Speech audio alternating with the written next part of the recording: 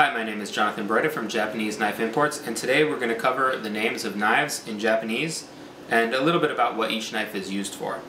So in this video we're going to cover single bevel or kataba knives. And starting with actually a more useful word, the name of the sheath that is used to cover the knife is saya. This first knife that we're looking at is called Yanagiba. Yanagiba is used for slicing fish and other kinds of proteins, pretty much anything without bones in it. It's used generally in long pulling cuts, and also the tip region, or kisaki, can be used for a lot more delicate work or finishing cuts. This is what you'll see a lot of people using for cutting up fish for sushi or sashimi, in preparation of all kinds of proteins in Japan. This next knife is called Deba. Deba is used for filleting fish and some other heavy-duty tasks in the kitchen. When it's used for filleting or sanmai oroshi, it's used being held like this, and fillets come off very clean, basically because the function of single bevel knives keeps no pressure on this side of the ura and has pressure on the food on the side with the bevel. So deba is used for mostly filleting fish and some other heavier duty tasks in the kitchen. Again, the kisaki or tip region is used for a lot of work, and the heel is actually used for heavier duty work, as most chefs will put a micro bevel on the front and back of the heel of these knives to give it added strength while using it. This next knife is called Kamagata usuba or usuba. Kamagata usuba refers specifically to this kind of rounded off tip here.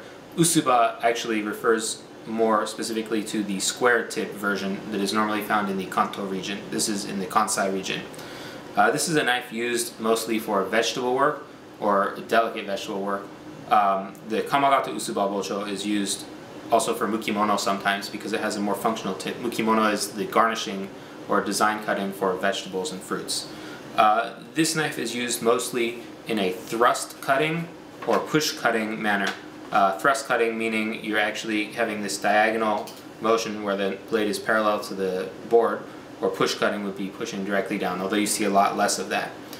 You see this for making thin slices of, for example, onions, or doing six-sided cuts of vegetables, or that kind of work with vegetables. This next knife is called Miyoroshi deba. Miyoroshi deba are specialized deba.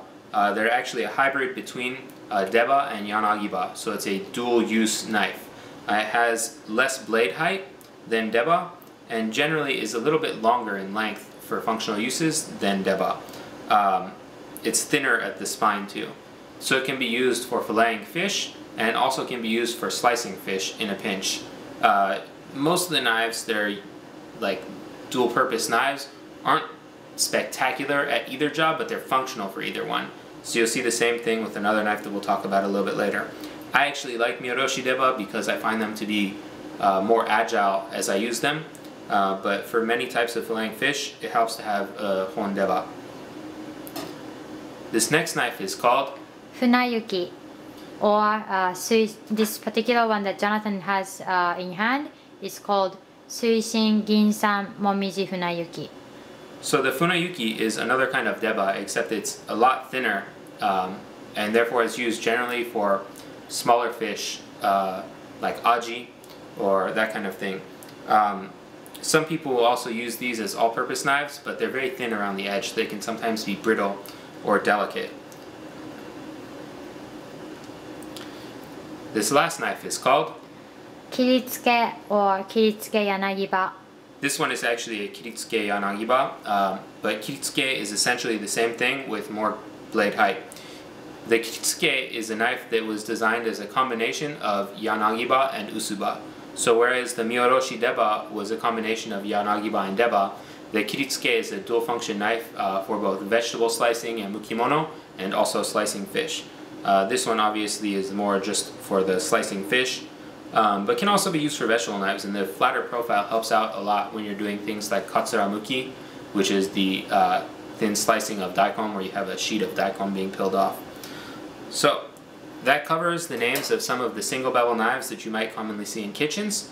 Thank you for watching. This is John at Japanese Knife Imports.